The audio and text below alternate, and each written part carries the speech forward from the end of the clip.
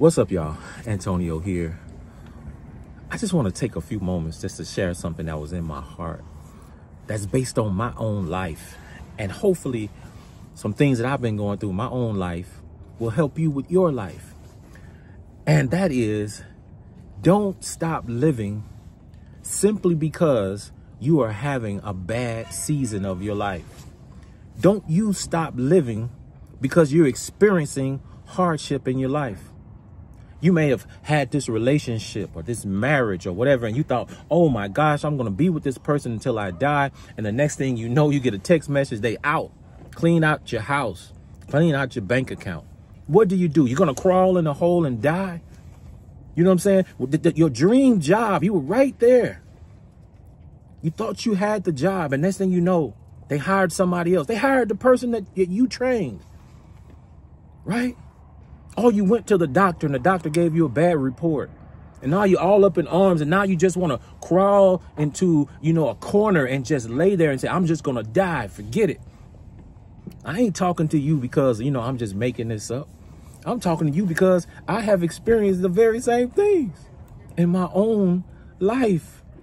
Oh my gosh, I was eating myself into the grave, I wasn't crying. I was eating. Some people cry their tears. I was eating every bit of depression. Every bit of what I was feeling, I was just eating it up. And I just wanted to take some time to tell you to keep on living. What do you do in this moment, Antonio, when everything come crashing down? You keep on going to God. You keep on praying, right? You keep on showing up. You keep on studying the word. You keep on growing spiritually. You keep on developing yourself. You keep learning. You keep getting stronger. What does that mean? You keep showing up. Some of y'all is like, man, I'm just done. I'm through. I'm quitting. Quitting what? You're quitting. I'm telling you right now, don't throw your life away. Do not throw your life away. In my own personal life right now, if I had quit, if I had driven off that cliff, if I had jumped off that bridge, I wouldn't be experiencing the things that I'm experiencing right now. The love of God, the love of community. Oh my goodness, ideas and visions and dreams. If I had quit, if I had hurt myself, if I had just said, you know what, forget about this life. If I had let this person leave in my life, abandoning me, if I had let them take away my hope of life, where would I be right now? I'm telling you. Do not get to the point in your life where you just feel like quitting. Some of you are already there. Some of you have allowed these things in your life to push you. And you're like, I don't know what to do. I don't know where to go. I don't know who to talk to. I'm telling you right now, one thing I'm not going to let you do on my watch is just give up and just die. And just act like you have no hope. You have hope in this world. You do. You take this stuff to God in prayer. Get on your knees, right? Talk to him about what's happening. And continue to talk to him. Somebody say, I already been talking to him. Keep talking to him. Keep spending time with God. Keep growing. Keep reading those books. Keep writing in your journal. Keep singing your songs. Keep doing whatever it takes. I don't know what this brother doing back here, but keep on going. I'm just telling you, but I'm not going to let you quit. I'm not going to let you give up. No, you cannot. Man, I'm telling you, I'm going to share something from my heart with y'all. I haven't seen my oldest son in almost 3 years. The love of my life, right? My oldest son, my first child. Haven't seen him in over 3 years. And boy, my heart just been aching. Now, he's not a child. He's a grown man. But that's my boy. That's my son. Been longing to see him.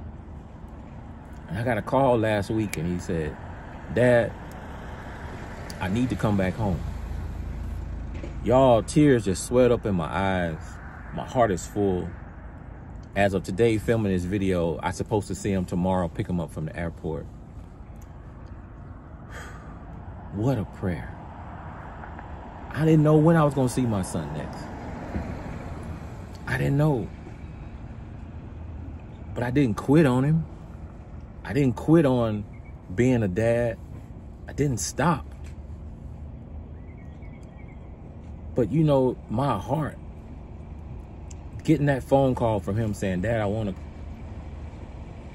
to be where you are. I need to come back for a while. This means everything to me. What if I had given up before the phone call? What if I had quit? What if I had gotten frustrated, said something crazy, and severed the relationship forever? My son is coming back tomorrow.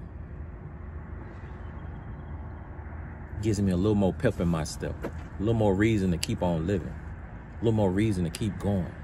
An answer to a prayer. You might be in a situation where you feel like, oh man, this situation is just out of my control. Nothing I can do about it, right? It's ever going to be what I want it to be. And maybe it's not happening on your timing, right? The timing that you want things to happen. I wanted to see my son long before now.